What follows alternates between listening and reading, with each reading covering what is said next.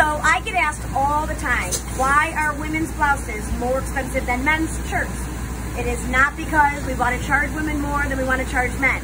It simply takes a lot longer to press blouses, like what I'm wearing, as opposed to laundered shirts. So we're going to show you. So it goes on basically a mannequin, and it's got to be put on there carefully, of course. And the majority of the work is done by the machine back here.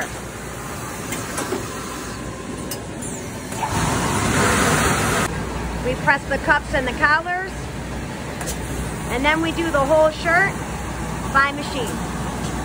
Blouses are a lot different. Blouses have all these different lines and angles and cuts, if you can see that, and it makes it a lot harder to press. So by hand, we do every section. You've got all of these different lines that you have to press. You can't just press it all at once. So we have to take a hand iron and press each part separately. So there's a huge difference between dry cleaning, which is hand pressing, versus laundry, which is more so done by machine.